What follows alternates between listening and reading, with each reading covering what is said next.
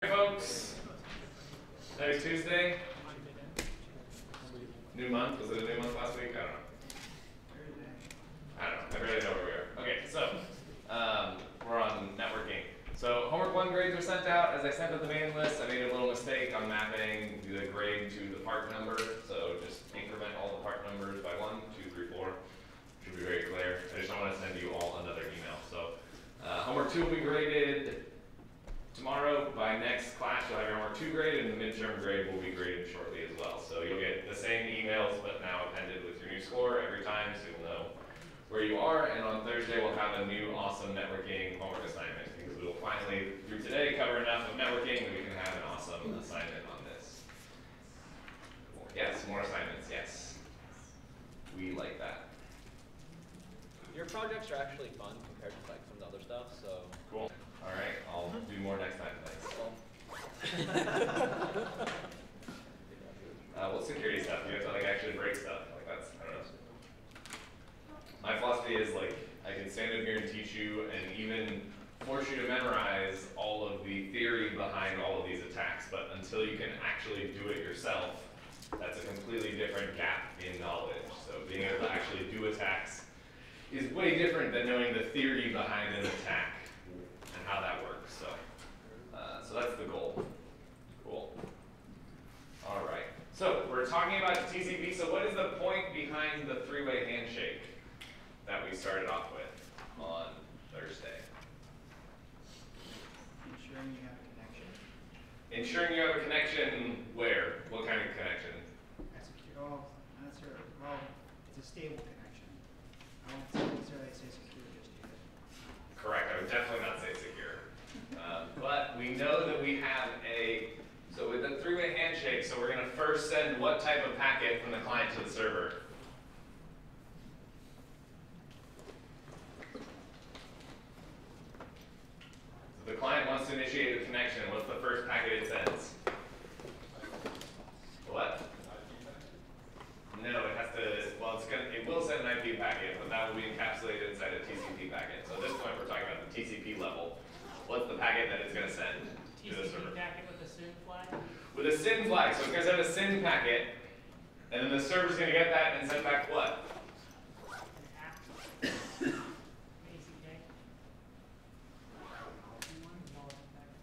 Nope. A SYN-ACK. So a SYN and an ACK packet is half right, but I don't want to say that because that makes it too easy. Yeah. So SYN, SYN-ACK, and now what does the client know for certain? Something's out there. When I'm talking to people, I can make a connection with that too. Yeah, the client knows that there's a connection to the server, so they know the server's ready to talk, but what does the server know? Is the server ready to talk now? Why or why not? It doesn't know if the client got its acknowledgement. It doesn't know if the client got its acknowledgement, exactly. So at this point, the server says, hey, I'm ready to talk, but I don't actually know if the other side is ready because maybe it went offline, maybe the packet got dropped, maybe somebody cut the underseas cables, whatever, however that happens, we fundamentally don't know this. So this is why, in order to complete the handshake, the client has to send back an ACK message to the server to say, okay, good, now we are good to go. Right? We have established this communication channel.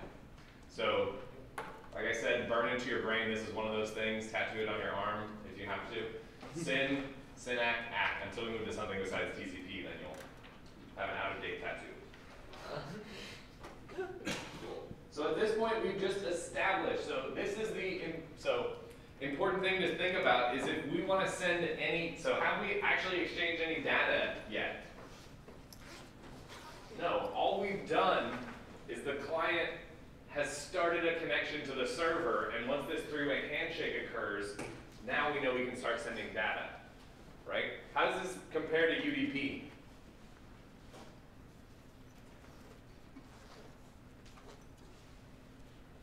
Yeah? With UDP, there's no guarantee that the packet's received, and no, get the term, but it's unordered. Yeah, so in UDP, we just send the data to a port, right? So there's no, so actually if you think about it, the packets, to even talk to a another server on TCP, we need three, one, two, three. We need three, essentially, trips or round trips from us, the client to the server, and the server to the client, right? So this actually adds a decent amount of latency to your communications, right? So rather than just sending in the first packet all the data you want to send, we actually, so you could think of this, and the way I think of this is kind of the overhead you have to pay in order to guarantee that the other side is receiving your packets, right? Without this, you just use UDP and you start throwing data at them, but you have no way of knowing whether they actually receive any data on that other side. Cool. So now we want to send data. What do? What are the guarantees that TCP provides us about the data?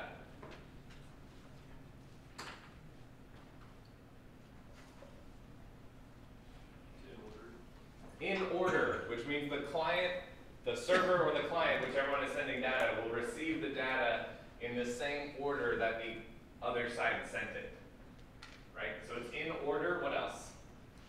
Because we have to think of what are all the properties we actually want from this. So it's in order. What are the properties? It's all there. It's all there. Yeah. So if the way to kind of think about this is if they receive data n, that means they received n minus 1, n minus 2, n minus 3, and all the data up until that point. Cool. So how do we actually do that, right? So we go back to our nice drawings, because you know.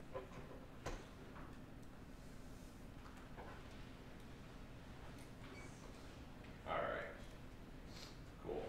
So we have our client, we have our server. The clients sent a SYN packet, the server sent back a SYN ACK packet, and the client has now sent back an ACK packet, right? What did they actually use to know that they were talking to the right machines? Or how did the server let the client know that this packet is a reply to the first packet?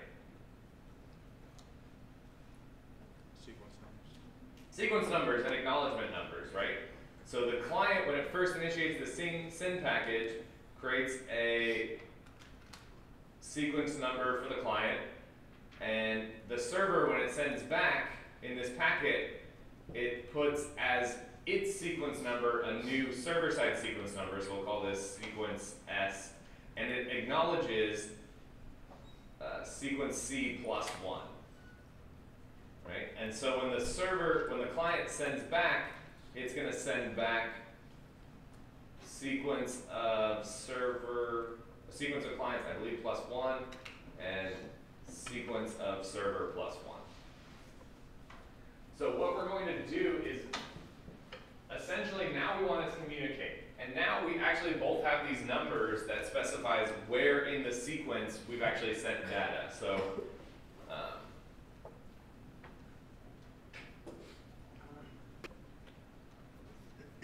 and remember, so using kind of the same ideas in that when we send an initiate, when we send a SYN packet, we don't know that that actually made it there until we get back the SYN ACK packet. So we're going to use a similar idea to deal with data exchange. So the client or whoever, remember it's multiplex or full duplex, so each side can send data. But let's say the client is sending data to the server. How will they know that the server has gotten it?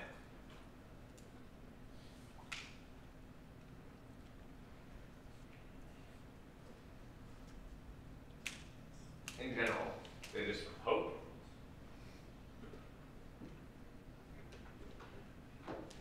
So I establish a connection, then the client sends 50 bytes to the server. So they just say, yep, they've definitely got those 50 bytes.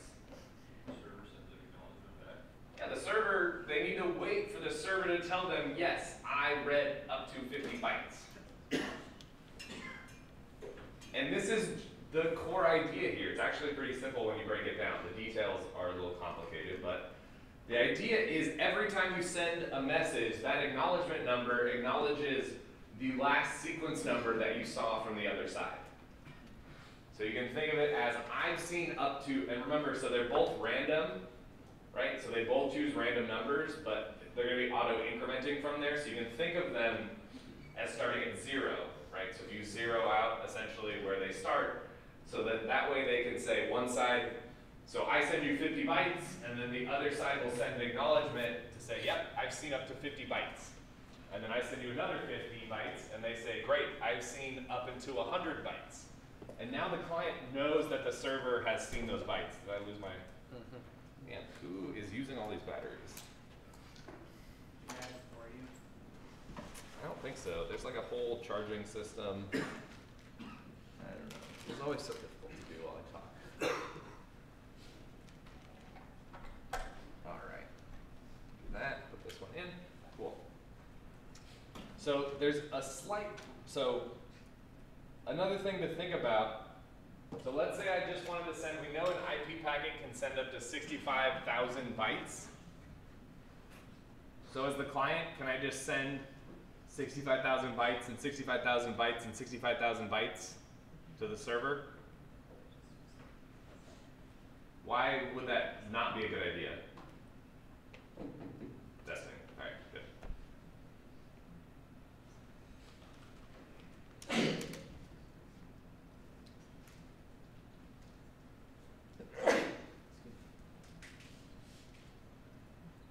Yeah. That's like a lot to send without any sort of confirmation that it's like good.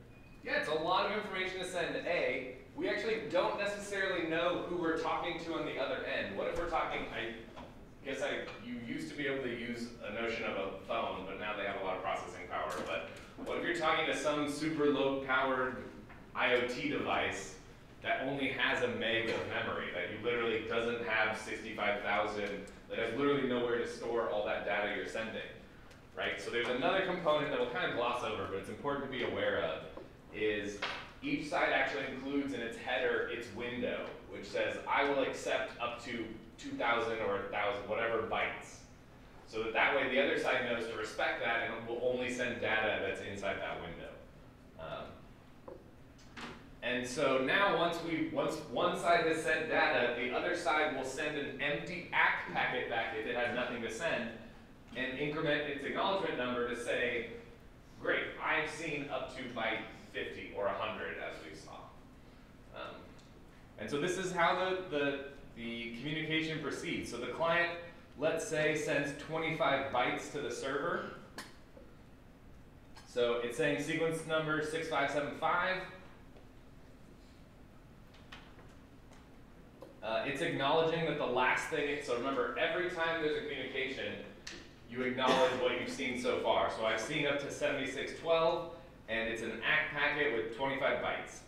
And so the server gets this and says, great, I'm still at sequence number 1612, so from the server to the client, I was only sent up until that. And I've seen 6575 plus 25, so at 6600 bytes. That's what I'm acknowledging I've seen up until. And the server can then send 30 bytes, so this doesn't have to be a null byte, a 0 byte acknowledgement. And then the client will then acknowledge that with an empty data packet that should acknowledge 30 bytes more. So this is how this works. So let's look at this and see why this works. So you can think about the client wants to send some data to the server, right?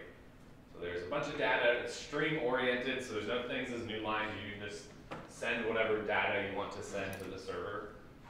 And the server has some stuff it wants to send to the client, right? So the client sends a packet, says, okay, here's 50 bytes, right? Let's say everything starts at sequence number 0. So when the server gets that,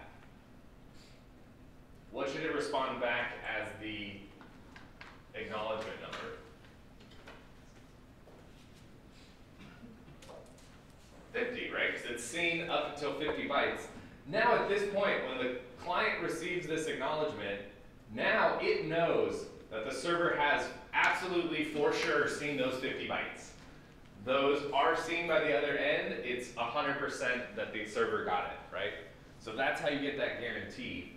So let's say I send, and we won't go into it, but you can send multiple bytes. So you can say, let's say I send 50 bytes and then 50 bytes.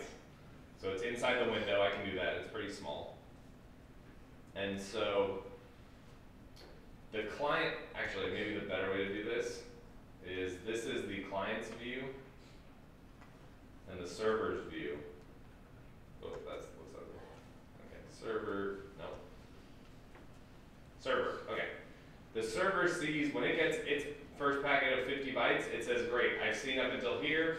It's acknowledged by sending an ACK packet with the sequence, with an acknowledgement number of 50. And so now everybody knows that the communication is here. So let's say I send this 50 packet and that packet gets duplicated somehow. So there's 2 packets that say, so the client is going to send a packet saying this is sequence number of 50 and here's 50 bytes. Right? So the server's going to get 2 of these packets. So let's say it can't get them both at the same time. So the first packet comes in, what does it do?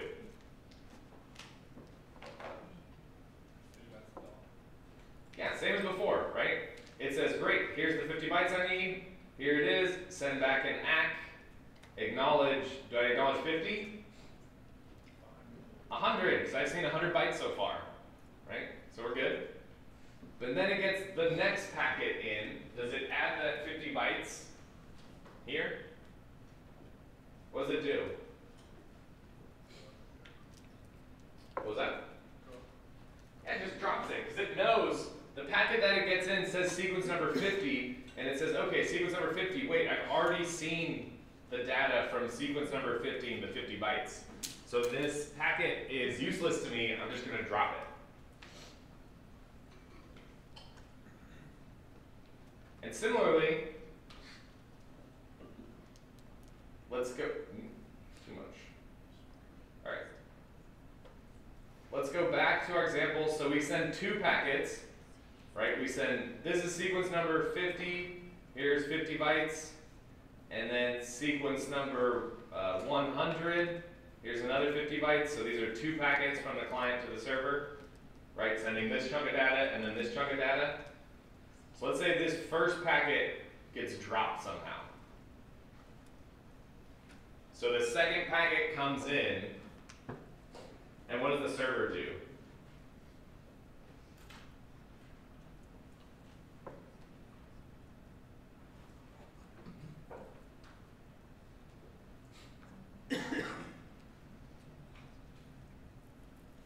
Yeah? Does the server send a packet without the acknowledgement flag?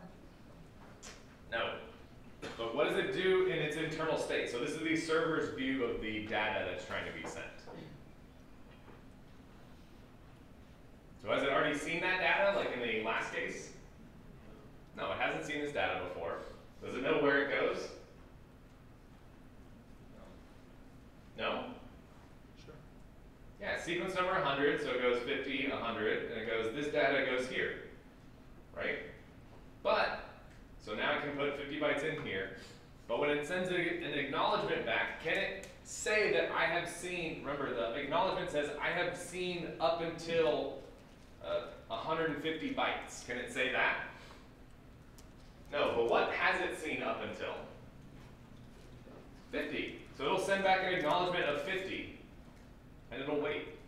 And so the client will see that and say, hey, I sent 2 packets, but the server has only seen up until 50, so I should resend those, right? Because the server knows what the client knows, and something has happened, so it'll probably just resend these bytes. If this packet goes through, then it says, okay, great, these are 50 bytes here, and then I'm going to act at 150 because I've seen up until there. And now they both have seen and know that each other has sent a total of 150 bytes up until here, and they've transmitted exactly those contents. Yeah? Will it act, it'll act for both of them though? It will act for both packets that it sees, yeah, exactly. But the client will only care about essentially the latest ACK. So there's a lot of other like details and mechanisms in here of exactly how long you wait before retransmitting and what you do about dropped packets and all this kind of stuff. But it really, this is here. But it's important to understand how this actually happens, this component here. Cool. So now, we set up a connection, we started talking. What else do we want to do? Stop. We want to shut it down, right? We want to say, we're done talking with you, right? Because we can't just, it's not a C string, we can't just send a null byte, right? We're agnostic of whatever content we're sending. We actually don't care what the data is, the bytes of the data. But we want some way to say, hey, I'm done talking with you. Let's shut down this connection. So this, because we have a dual duplex, so either side can send, either side can actually say, I will not send any more data on my string.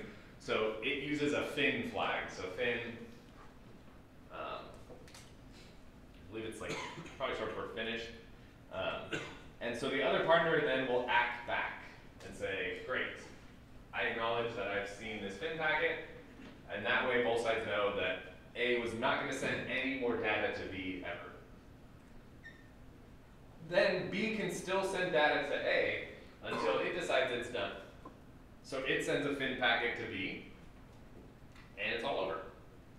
So it's actually a pretty simple process. So basically, the client will say, hey, I'm finished talking with you, and the server will acknowledge that, and then will also send its own fin packet back to say, I'm also done talking with you, and at this point, that 4 tuple of source IP, source port, destination IP, destination port is no longer considered a connection between the two. Right? At this point, they cannot send each other any more data. Cool. All right. So, now that we just had a crash course in TCP, what are some of the security attacks or potential things that we want to learn about a remote, let's say, server? So what did we want to learn about in UDP?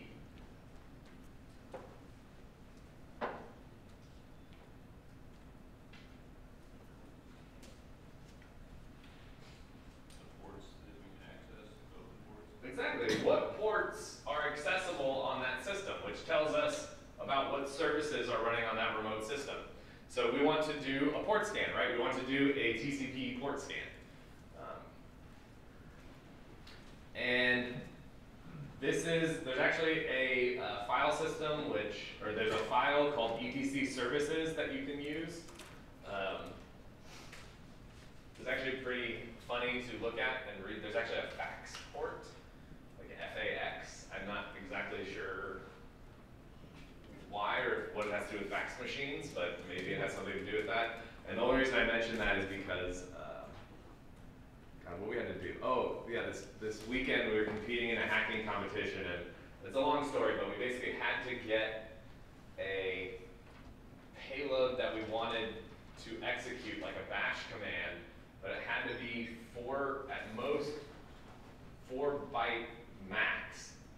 And at every 4 byte break, the first, the letters had to be in alphabetical ordering. So we did a netcat to our host on a port and dump out a file, but we basically had to use these port numbers to figure out what were port numbers that started with X's and Z's, so they would actually fit alphabetically in this payload we were generating, which was absolutely ridiculous, but it's a long story. And it turns out there's a simpler way to do it, but we did it the hard way. Anyways, the point is, it's a super interesting file. I've actually never looked in there, but I started poking around, and there's a lot of random services. Cool. So, how would we implement this? So we want to port scan using TCP. How would you do it?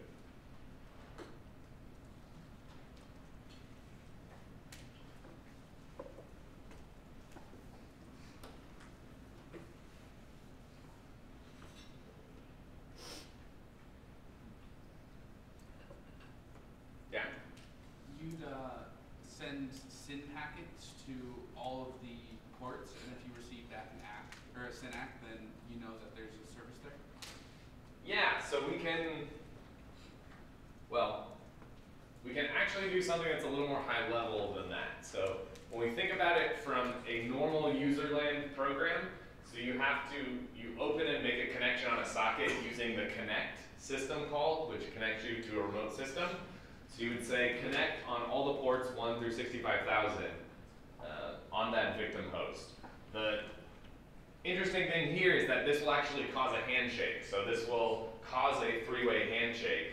So you'll do a SYN, SYN-ACK, and then an ACK, and then you would say a FIN to cancel the connection.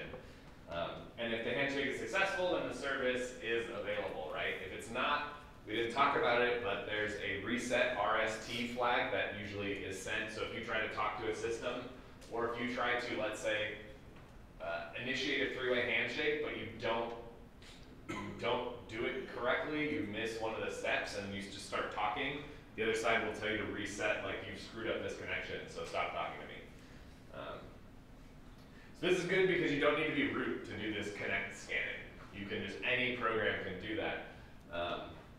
The disadvantage here is, like Will mentioned, is rather than sending just one packet and getting a response, here you're sending essentially two packets, right? You send one, you get one back, and you send another one, then you have to send fins, right? So it's actually really annoying, but you can use Nmap.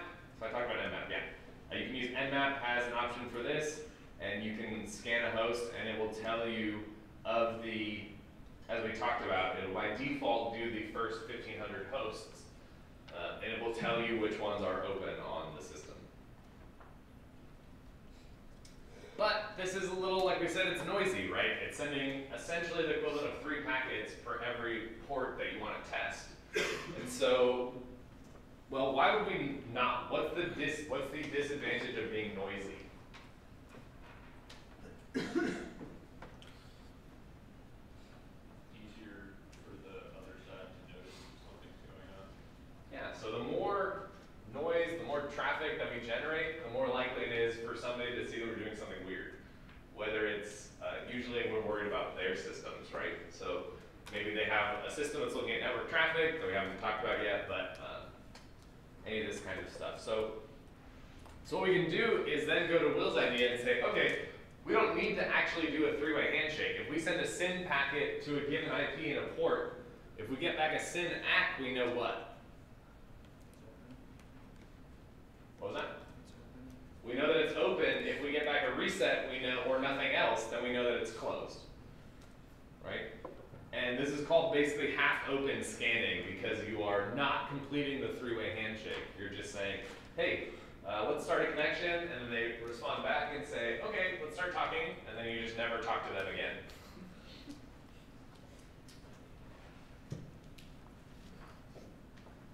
And you can actually keep the connection open, or you can send a reset packet to the server to be like, hey, why are you talking to me? Like, don't talk to me, weirdo. And a super interesting thing here is usually, because this connection, right, is only, is done by the operating system itself, right? So a connect, if you do a three-way handshake to the server, now any data you send will be sent to the process that's listening there. So let's say you're scanning and you're doing a connect scan of the web server. The web server itself will see that somebody tried to connect. And maybe you didn't send anything, so it was a weird connection, but that may get logged by the web server. Whereas here, a half-open scan never gets passed from the operating system to the program that's listening there. So oftentimes it's like completely ignored. And so you can do this also with Nmap. Nmap has all these crazy options. Always read the man pages. They're super handy. And so you can actually see, if we use TCP dump, we can actually see the SYN scanning. So we can see that this is scanning, the IPs don't match, but that's fine. This is just, let's say, another SYN scan. So we're sending to 128.111.41.38.78, 71, or sorry, hold on, 78, 81, 82, 80, 79, and then we get a reset back from 78, 81, 82, but we get a SYN ACK packet back from port 80. So that's what tells us that there is a port open on port 80.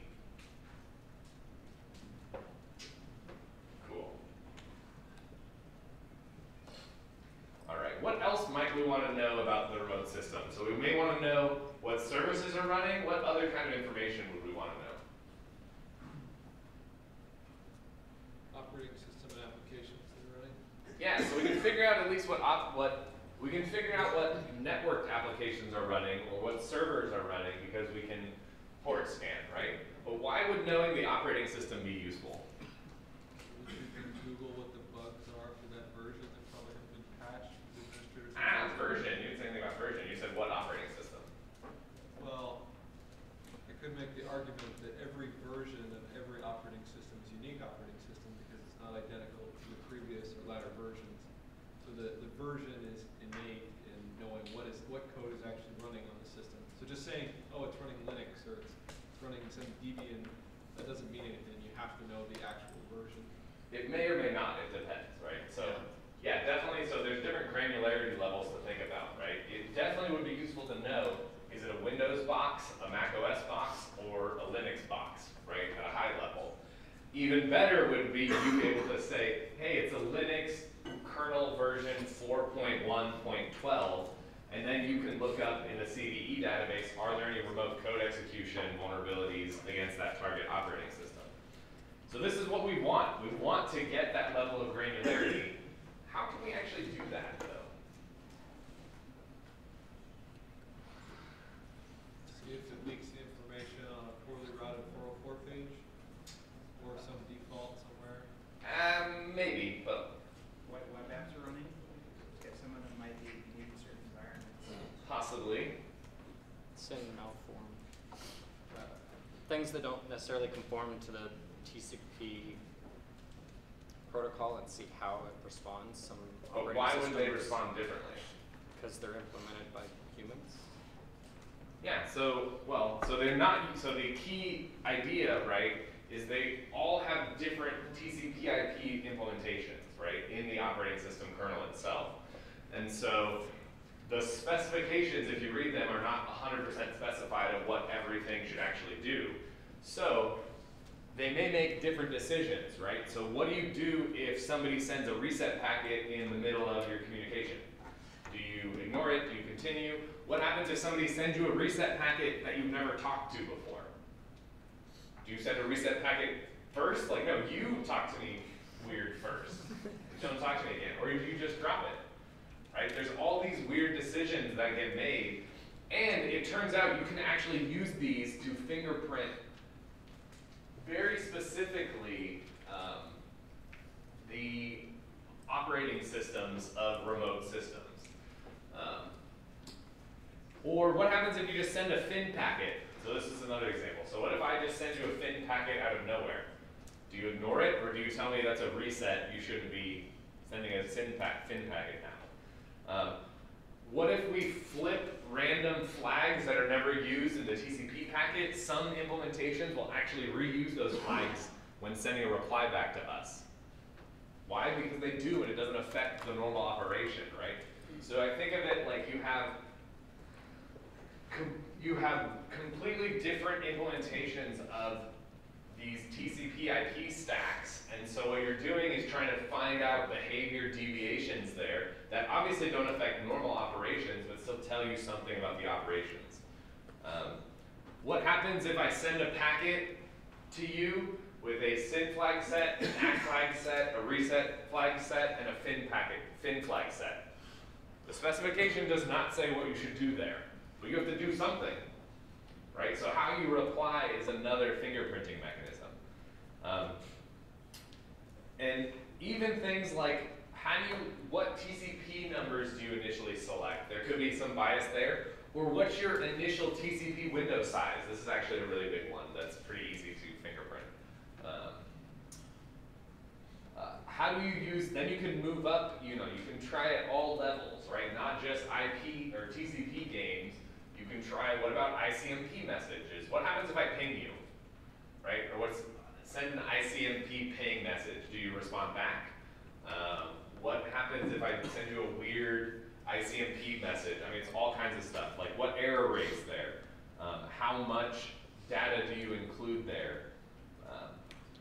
And the really interesting thing, so when we just talked about being stealthy and generating less noise, Clearly here we're going to send a lot of packets to the remote system, right? But not for all of these features, right? If you can see what traffic that machine is sending, you may actually be able to get the initial TCP window size, which may tell you something. So there's actually tools that do passive OS fingerprinting that just observe traffic. So you use TCP dump, and then you run that through POF, and it will actually tell you a rough idea of what those operating systems are, so you can explore them further. You can also, I believe Nmap has an option, -O, to do this fingerprinting. So you can run this against a remote system and figure out, oftentimes very closely, what operating system is running. Now I will say there is, it does get a little bit murky. You have to take your results with a grain of salt. Sometimes you'll scan something, it'll be like, that's an Android phone or something. And you're like, no, that's a server. Like, there's no way that's possible, because Android devices use a Linux kernel. It can be difficult maybe to tell sometimes, so. Cool, so that's very fun games that you can play that are actually really relevant to performing penetration tests. Great. All right, so what other attacks have we played in the IP and UDP game?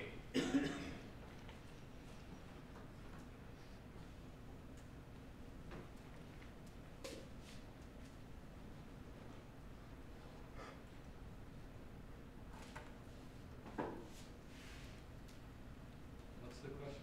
What other attacks have we looked at? So anytime you think about a new domain, right, you want to think, okay, what are the attacks that worked in the last domain, and do they work here? So what are the attacks we talked about with UDP? So we talked about port scanning. What are some other stuff?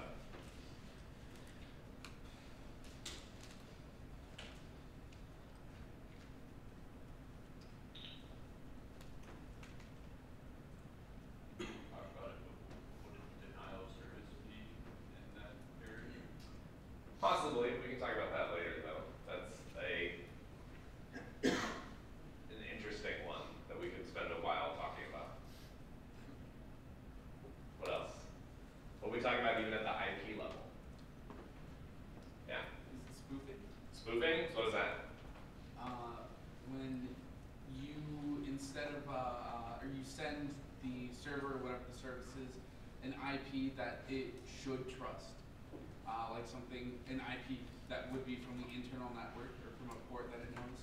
Right, so the basic idea is we want to talk to a remote service and make it think that this packet came from another machine that is not our machine, right? And when we say another machine, we mean IP addresses here. So this was easy and trivial to do in IP and with UDP. Why?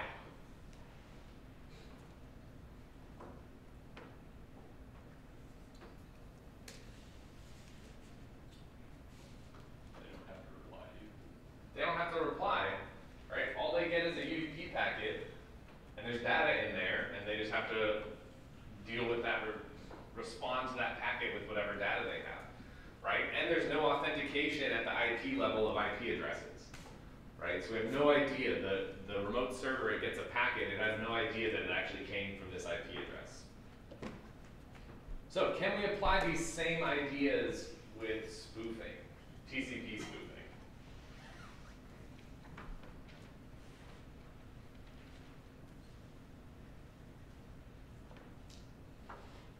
So we saw that IP can be, so we looked at UDP and we basically agreed that UDP doesn't add anything on top of IP. So the same IP level attacks work on UDP. But does TCP actually add some security there?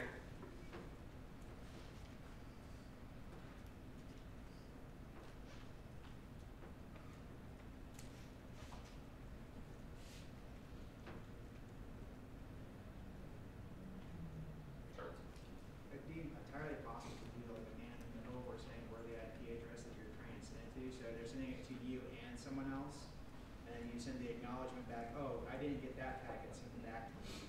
Just keep doing that over and over again. So let's, Because I mean, it's just sending it out to all right, say, okay, so we have a client, just like before, we have a client, and it's attached to some network, and then we're here, and then we have a server, right? So before, if we wanted to send a UDP packet and spoof it, send it to the client and spoof it as it, sorry, send it to the server and spoof it as if it came from the client, what would we do? We just intercept it.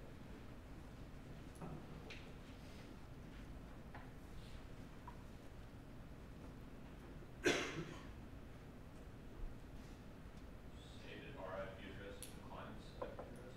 Yeah, so we create a UDP packet with whatever data we want, and we wrap that in an IP packet where we put the source IP as the client and the destination IP as the server, and bang, we just send that packet out. It gets to the server. The server looks at it, says, oh, looks like this client CIP is sending me this request and this UDP data D. I will process it and respond to it however I would do that. Awesome. But now let's say there's a TCP service there. Let's say it's a website that's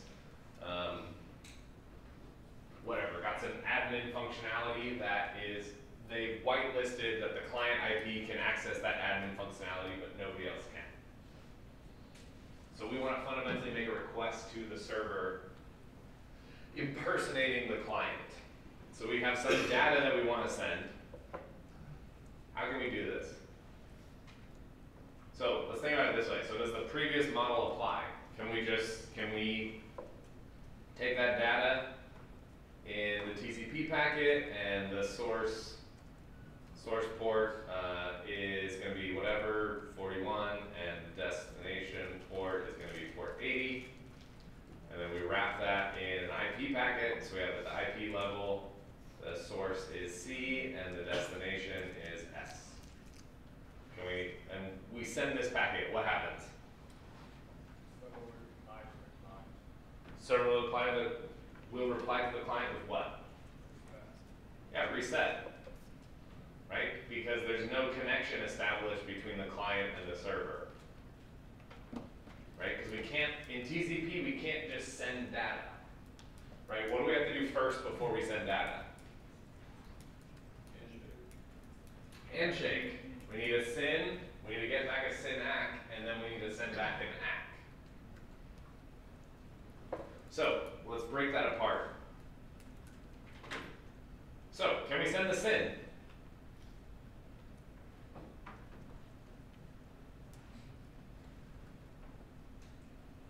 Right. Can we make a TCP packet? What if we did TCP packet, whatever, the ports, and we set SYN flag, and we encapsulate that in an IP packet that has source of C, destination of S. Can we do this? Yeah, we can make whatever packets we want, right? We can spoof at the IP level, we can create whatever TCP packets we want, we can send this packet. So we send this packet to the server. What does the server do? With what? With a SYN ACK, right? The server says, oh, somebody's trying to contact me. Great. So it sends back a TCP packet with the ports switched with a SYN ACK. And then what does it put as the IP addresses there? The source is what? Server, and the destination is client.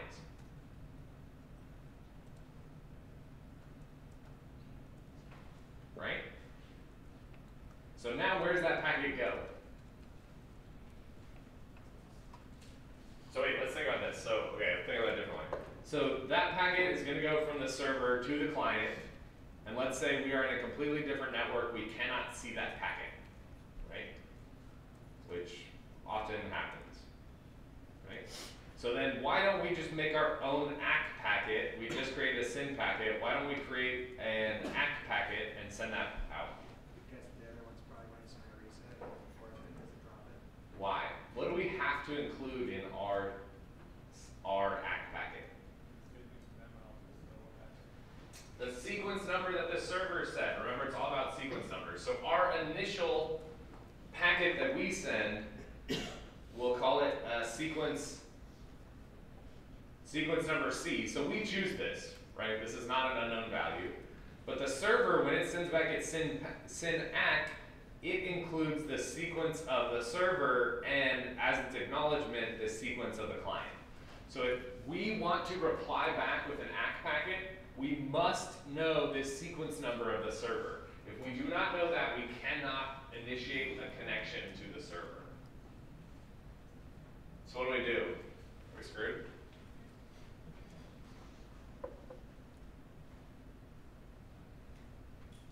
Is TCP fundamentally secure now? What can we do? So now think like an adversary. Well, we could send our own first, and we might be able to catch a sequence number from that acknowledgement, and then from there we might be able to guess what the sequence number was for the other one. Wait, say that again, louder.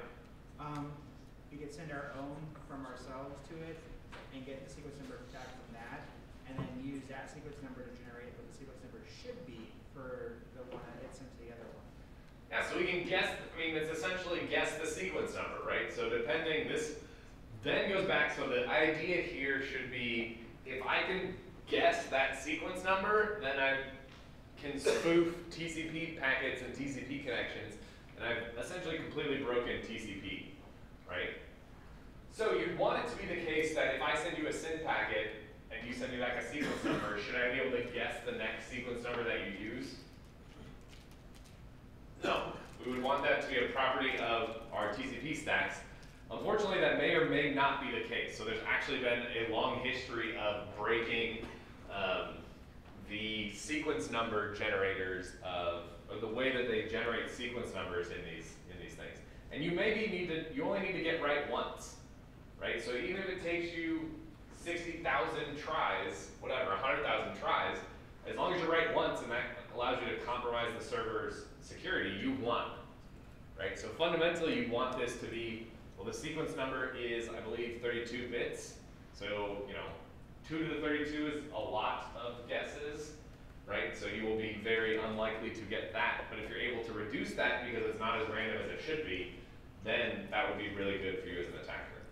But let's say it's super cryptographically secure random number generator. It's using it's got a hardware entropy thing that's adding a bunch of randomness, and it's just crazy random. There's no way to guess it. Even no matter how many requests you make to that server, you will never be able to guess that sequence number. Better than brute force 2 to the 32. Especially if it regenerates a new one every single time. Yes. So, what do? Is it game over? Go home.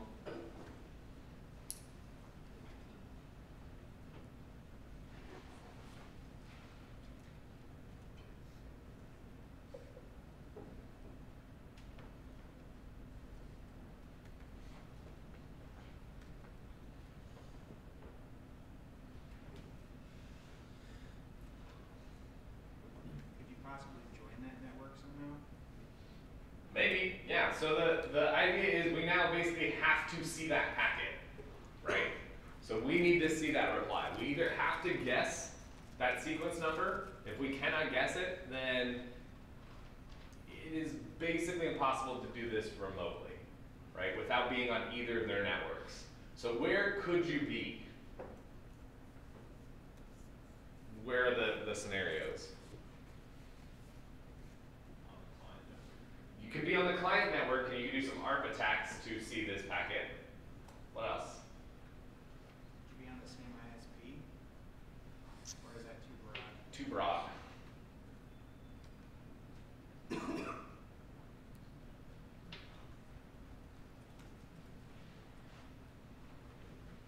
So think about in this diagram, right? You could be connected to the client network, maybe physically, maybe you're on their Wi-Fi, maybe you've broken into another machine on that network, whatever, it doesn't matter.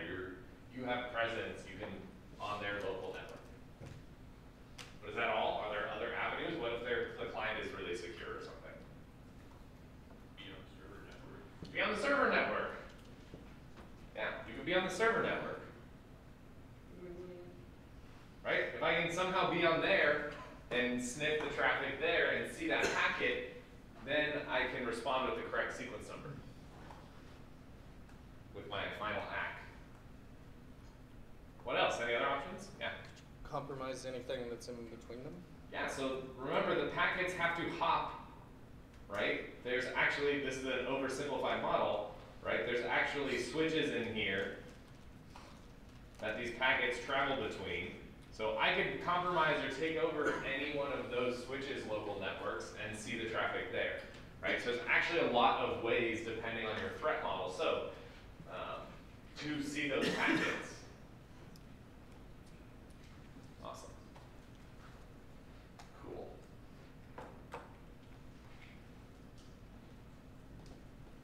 And this is a pretty old attack. It was first discussed in 1985, and you can actually still read this paper. And there have been famous attacks, so Kevin Mitnick used this in an attack. And so the idea is, basically, if there's any kind of IP-based trust, you could try to invalidate this trust. One thing you have to worry about is going back to our example. Can you guys see that? Can I do this? Oh, I'm shocked this works. Okay, cool. This is weird though. Okay, so assuming I send my first SYN packet to the server replies back with a SYN ACK. Where is that SYN ACK packet then going to go?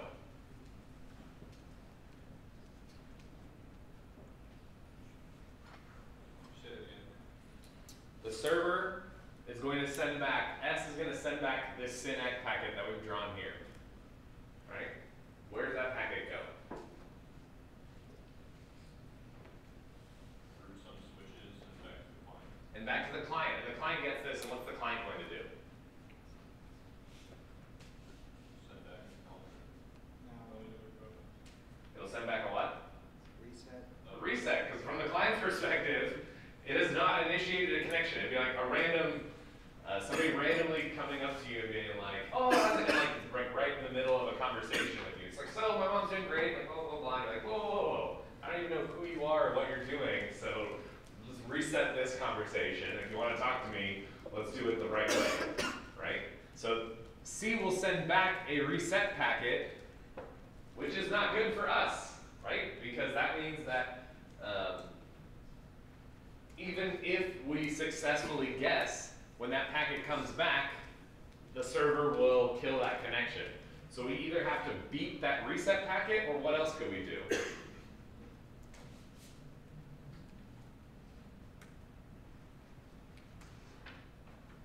Intercept it and stop it from you. We can intercept it, stop it. So if we're on the local network of C, we could definitely do that. That'd be awesome. What else could we do? Denial of service to the client. We can take out the client. We can send so much traffic to the client that the client never sees that SYN ACK packet coming back, right? So it never has a chance to respond with a reset.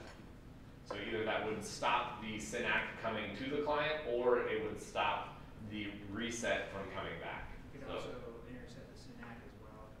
Yes. Yeah, we can intercept the SYN ACK, then we're good. This is weird. I didn't know I could do this. We learned something new. Cool. So we could try to kill B. Or we could try to kill the client we're trying to intercept with. And then we have to either eavesdrop the SYN ACK packet or guess the correct sequence number. So I realize it's confusing because I've been using C, S, and A, and now we're using A, B, and C in a completely different manner, but y'all are smart people, so you'll be able to figure it out. So C is us, the attacker, A is the client, B is the server. So we first set denial of service B, so it cannot respond to any packets. We then, as the client, send a SYN packet to the attacker, to server A. Server A responds back with a SYN ACK packet to B with its own sequence number, 55002. So we need to send an acknowledgement packet back with 54003. And so however we can do that, by either guessing that number or by intercepting this packet, we can then send from the client to A, from the attacker to server A, we can send back an ACK, and so now we've actually spoofed a connection from B to A, but actually it came from us, the client. It's pretty cool. It's actually super fun to do. All right. So we can actually try to go further. So spoofing initiates a connection, right? And says, this connection is coming, is B trying to initiate a connection to A. But we may want to actually try to inject data into an already occurring TCP stream, right? So one way to think about this is why we talked about public Wi-Fi networks are so bad, is because anybody could be doing this to you, and anybody could be, who's on that network could be injecting some malicious JavaScript that takes advantage of exploits in your browser to execute arbitrary code on your laptop or your device. So this is why this is so bad. So the idea with TCP hijacking is now, instead of we want to initiate a connection from B to A, now A and B are already talking and we want to inject extra data in there. So think about, SSH is a bad example because it's encrypted, but think about like a telnet session which is not encrypted, so it's the same thing, remote access. And they're, let's say, adding an additional, so they're sending commands, so if you could inject your own command into that TCP stream, that will execute on that server, so you could give yourself remote access or something. And the idea, so, let's see, do we like this? Is this better than the way I used to do it? The problem is now I can't see it, so the drawings will only get worse. Which I guess we're gonna go up. No, okay, this is bad. Alright. Oh my god, this is terrible. Alright.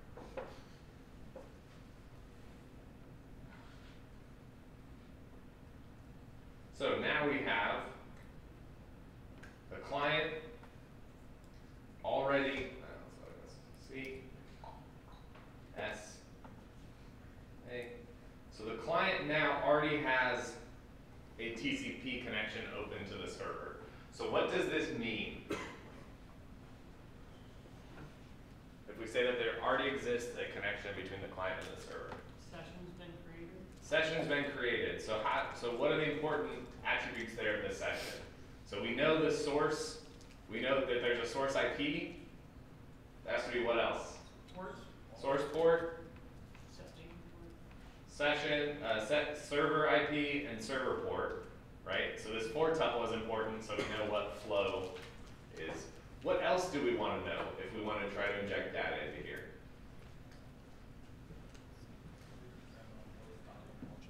Sequence number, right? So we need the server, the sequence number of S, and the sequence number of C. Right? Because they each have sequence numbers and it's going to be constantly changing through this communication.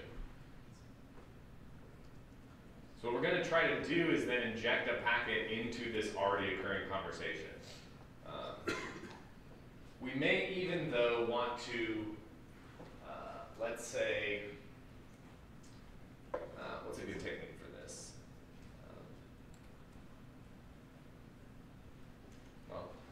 We can even, maybe we don't even want to insert data, maybe we just want to reset this connection. So maybe this is a connection from a web application to its database server, and it has a failure mode when it can't connect to its database, it just lets everybody in, or something, which would be more common than you think. So if we can disrupt this connection, then that would actually be really good.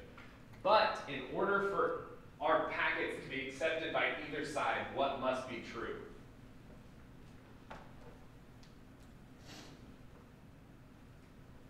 What do we need to actually do with our packets? Make them look like they're from the other side of the communication. And how do we do that? What do we have to change? Like, what has to be true in our packets? The IP, the port number. IP, the source IP, the source port, the destination IP, the destination port, all those have to be correct. What else? Sequence numbers. We've got to have the right sequence and acknowledgement numbers. If we don't, we're going to completely mess everything up. So, just like before, right? This is actually essentially the same problem.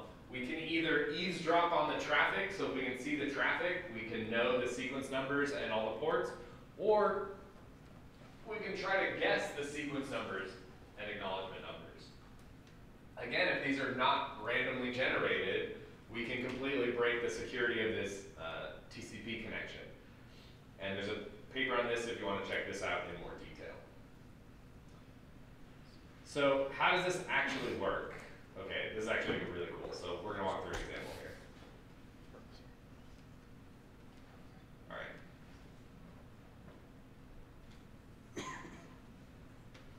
So I want to inject some data. So let's go. So even if you don't know Telnet, it's SSH without encryption. So the S the first S in SSH stands for secure.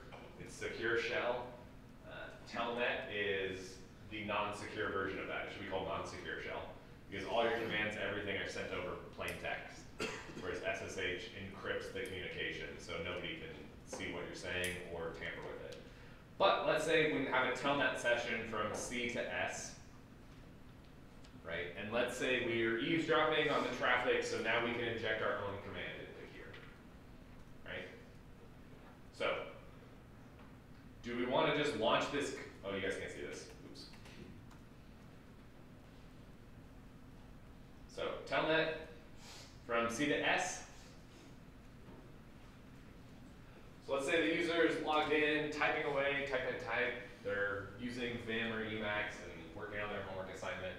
Do we want to inject packets then? Depends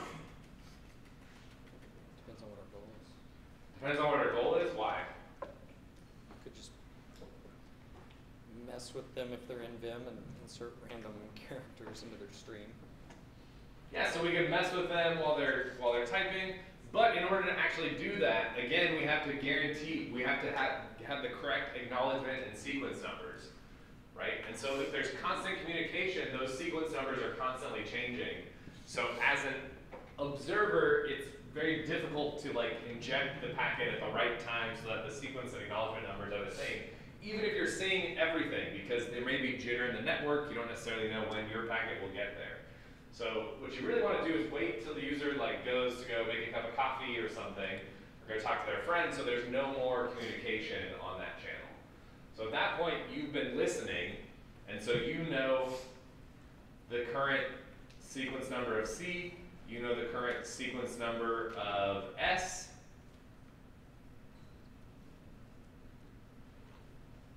and you know both the IPs and the ports. So you as the attacker, you're going to create a TCP packet, have the ports be correct. It will have its ACK flag because it will acknowledge. So who do you want to spoof in this scenario?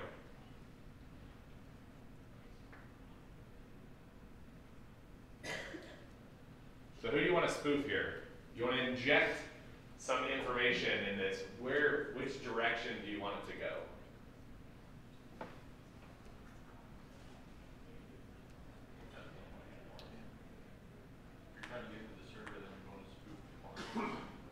Yes, it does depend on what you want. I think, let's say in the Telnet example, I don't think if you send data back to the client, it can be executed on the client, but maybe that's not true. But maybe there's some weird way to do that. But in general, right, the response back to the server is whatever your commands are that you're running, right? So we want to get in, so it all depends on our target. So our target here is the server.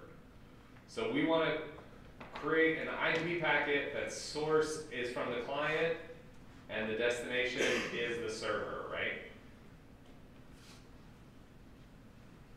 And so this is the ACK flag. We actually know the sequence number, so this is actually pretty easy. So all we have to do is say the current sequence number is the sequence of the client, the acknowledgement number is the sequence of the server, and send this packet out. So we send this packet out. The server gets it, and then what happens?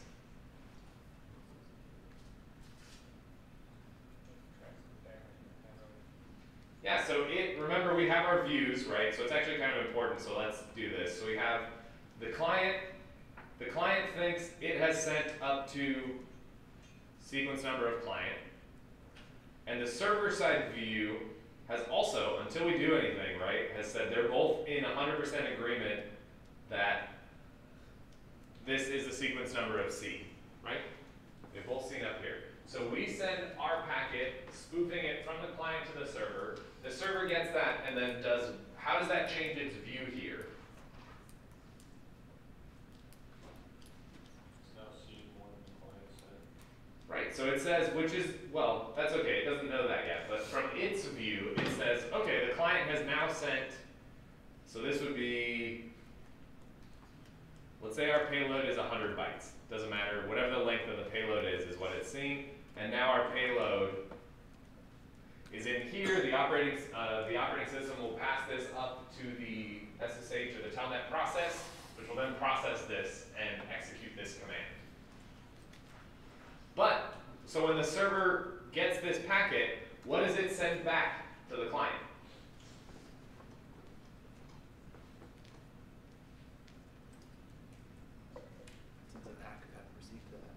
An ACK of what does it acknowledge up to? How many bytes has it seen?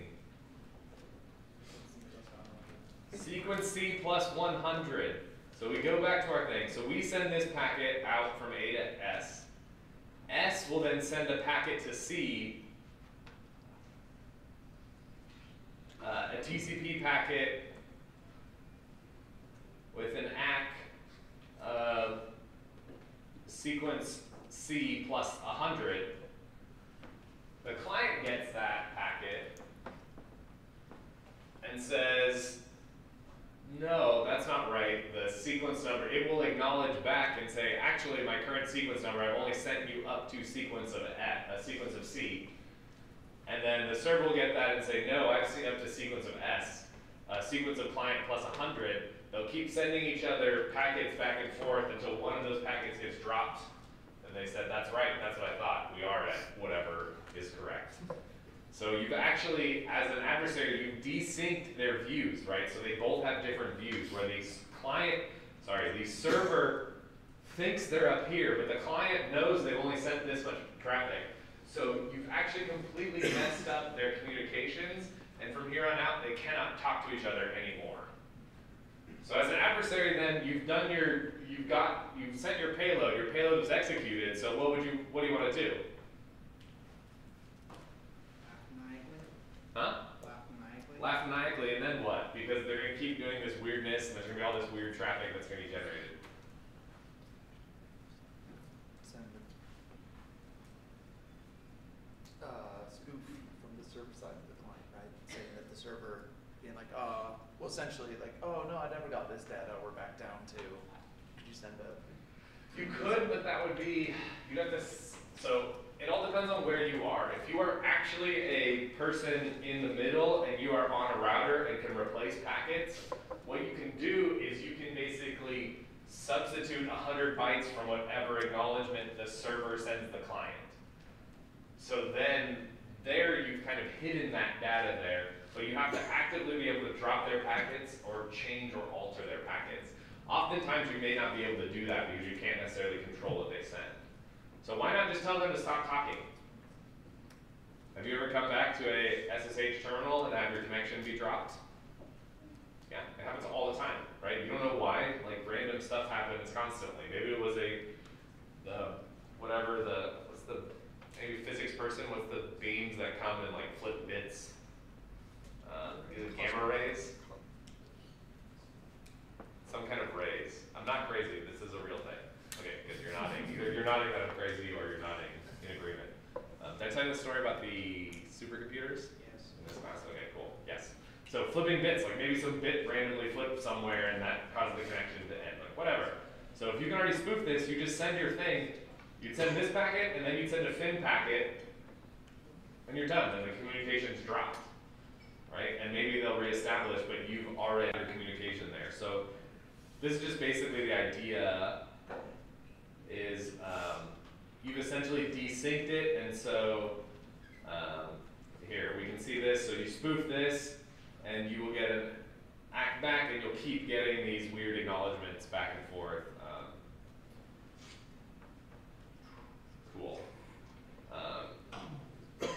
Awesome. So you can use these spoofing techniques if, and this is the key, if you can guess or eavesdrop the sequence number, then you can completely break the TCP connection and inject data into it.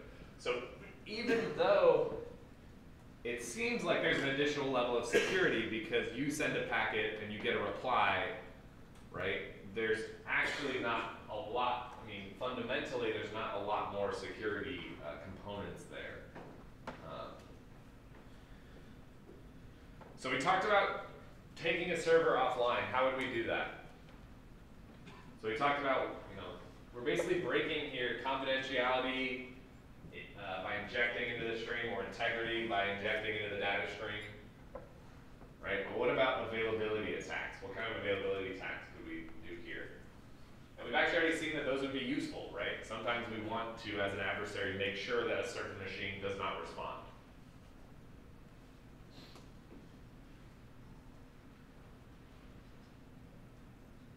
So you want to take out another machine. How do you do that?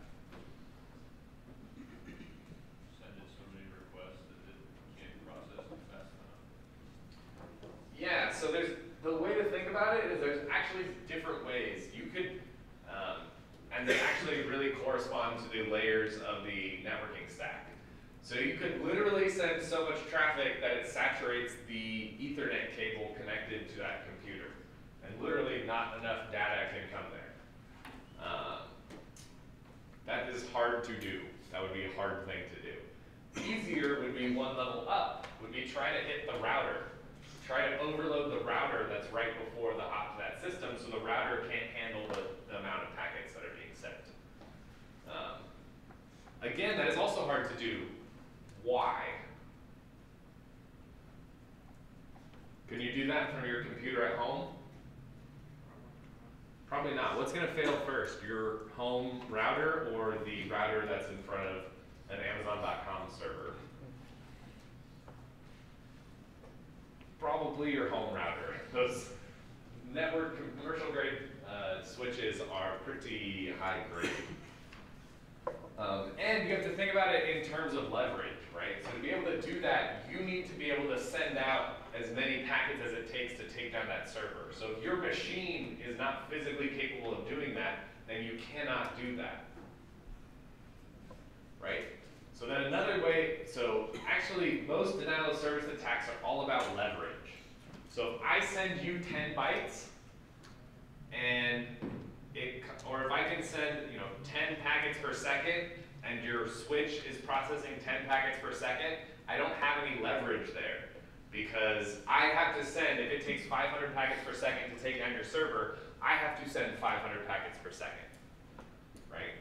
But if I find a way where I send 1 packet per second and that causes 100 packets per second to go through your switch, now I found some leverage, right? Where I send 1 packet and I get 100x leverage. So we can actually take this idea to attacks on the server side. So one way I can take down a server is make it consume too much memory, right? So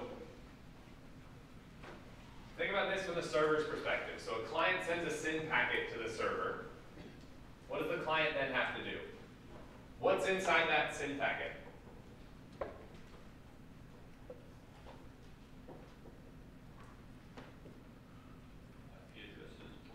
IP addresses, port numbers, and what else? A sequence number. And then the client sends back what? A SYN-ACK. And then what do they do? Well, what does the server do? So the server sends a SYN-ACK, and then what happens? From the server's perspective. They wait. They just have to wait.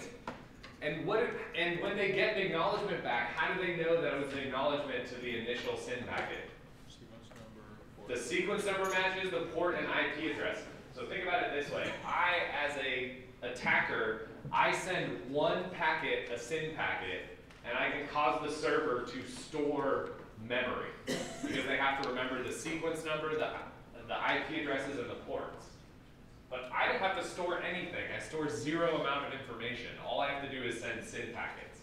So this is a SYN flooding attack. Is you flood the server with SYN packets, And for every SYN packet, for however long they wait for the final act, they will hold that memory. So you make the server use more and more memory so it can't accept any more incoming connections. And then we'll wrap up networking.